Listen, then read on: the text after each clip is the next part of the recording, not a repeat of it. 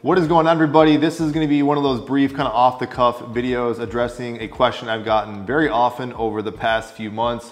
Actually, and recently I've seen this question come up so often that made me prompt me to make this one.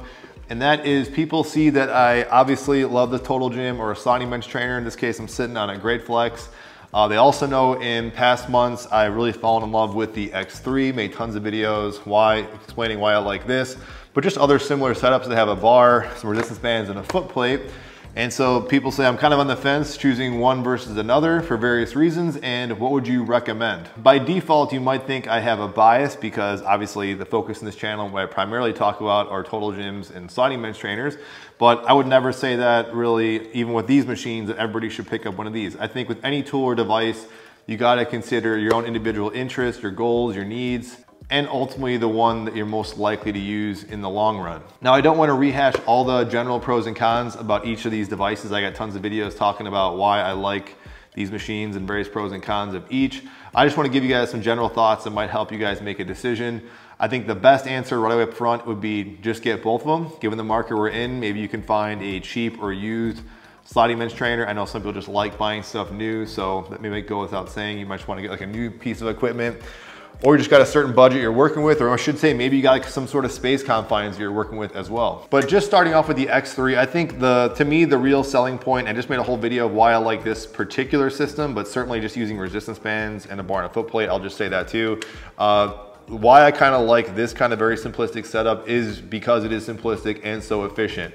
You're limited on versatility, of course, on various exercises. So if you're somebody who likes doing a bunch of different stuff, experimenting with other stuff, or there's a potential that you might get bored just using one particular mode or modality, then I would say this might not, maybe the best option for you. But if you are someone who maybe has limited space, you like the portability of it, and you like the efficiency in the sense that you're just picking from a few exercises, a little more than a few, but you're picking from some key exercises that work, 1 to 2 exercises per body part that are really efficient in the sense that they're some of the best exercises I kind of go to, even with all the stuff I have here, as far as like arms, chest, back, honestly, almost every exercise, you can find one exercise in here that is just one of the best in like my top 5 of each body part. So that in a sense, as far as efficiency works, and if you're following the X3 system on their one exercise per one set to failure type system, you can't argue with that. Now, of course, you might be, I can already hear the pushback on the comment section. Some people don't believe in that system. You should be doing more of that. I'm just gonna say, if you wanna follow their simplistic system and a simplistic program, that's certainly a benefit for this as well. But a sliding bench trainer like this Great Flex I'm sitting on definitely has more of a learning curve. Not on everything, but on some exercises, really make the most out of it, especially when I'm making the case that what really is awesome about these machines is because they are so versatile. So if I had to pick one versus another, say for life, like I just want to pick one, you had to put a gun to my head and say you're only picking one of these machines for the rest of your life, it would have to be a sliding bench trainer just out of default for all the exercises and creative ways I can use this machine. But based on your state in life and maybe your general ability, maybe you can't even maximize that many exercises. So already right there, that might be kind of a negative factor for a Total Gym or a sliding bench trainer.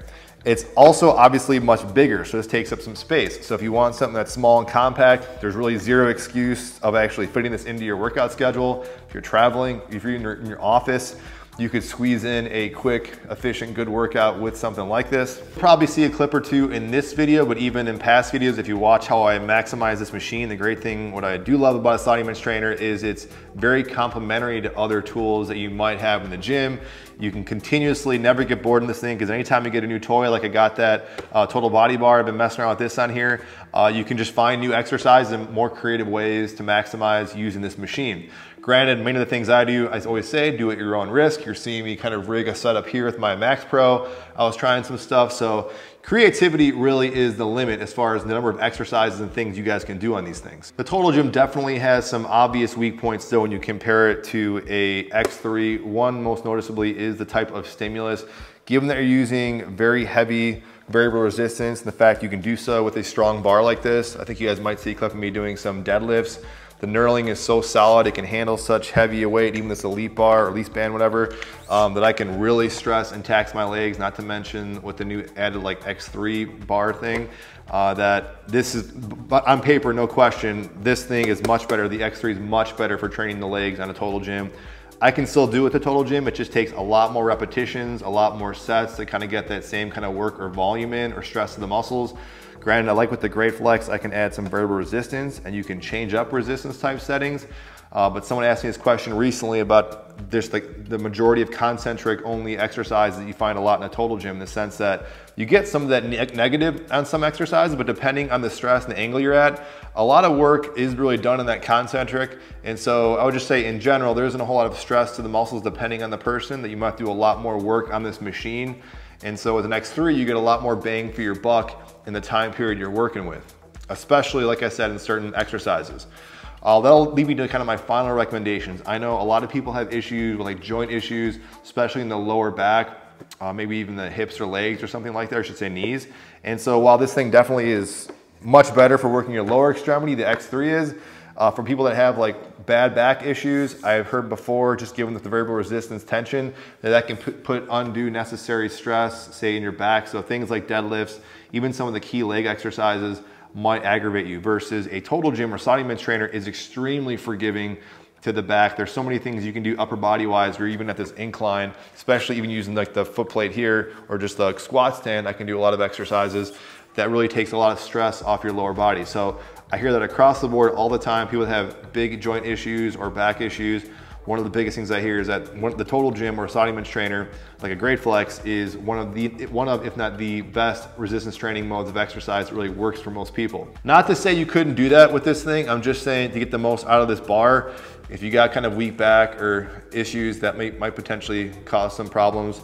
And while both actually argue that their mode of exercise is pretty easy on the joints, I would say personally, the SonicMen's trainer is much easier on the joints, but you also could say there's a lot lower intensity on these machines as well. Those are my primary thoughts. I don't know if that really helps you guys out as much as it did. I don't know. These are just the things that kind of come to mind, the big factors I'd recommend to most people if you're considering one versus another. Like I said, you can get a cheap, inexpensive, or used SonicMen's trainer, and then certainly swap out the wheels or the cables and make them brand new. Randy at Huck Products, got no affiliation, but he's awesome to do that. And these types of setups, you can rig a cheap setup if you guys want to. The point is, I would try and maximize both if you guys can do it. But if it's a matter of space and just overall budget, hopefully this video helps you out. Also, what helps me out though is if you guys are considering picking one of these up, shameless plug, I have links and promo codes down below for a Great Flex and also a X3. So thank you guys for watching, and I'll see you on the next video.